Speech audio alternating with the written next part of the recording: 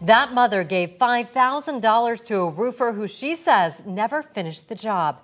New at 5:30, News 6's James Sparvero spoke with her about how that lost money hurt her family. The thing, of course, that hit me the hardest was losing the money. We have a family. It's not just me that lives in that house. I live there with my daughter. All this mother wanted was her house to be safe. 39-year-old Jennifer Witten needing her roof repaired after Hurricane Irma. She says Donald Fulton seemed reputable. What we thought was a general contracting license number. But Rockledge police say his license was phony, and the 41-year-old never even got a permit. So with her $5,300 check, police say Fulton and workers from his business DCCI got started. However, he did shoddy work.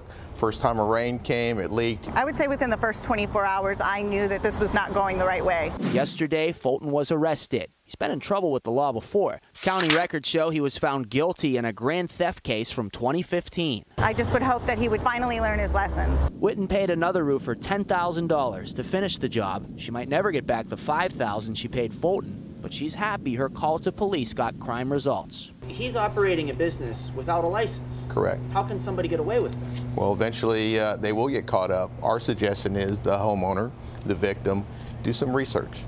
Specifically, police say call your local authorities to check the credibility of the contractor's license. In this story, the homeowner did not do that. In Rockledge, I'm James Sparvero, getting Results News 6. We've covered several contractor schemes throughout Central Florida.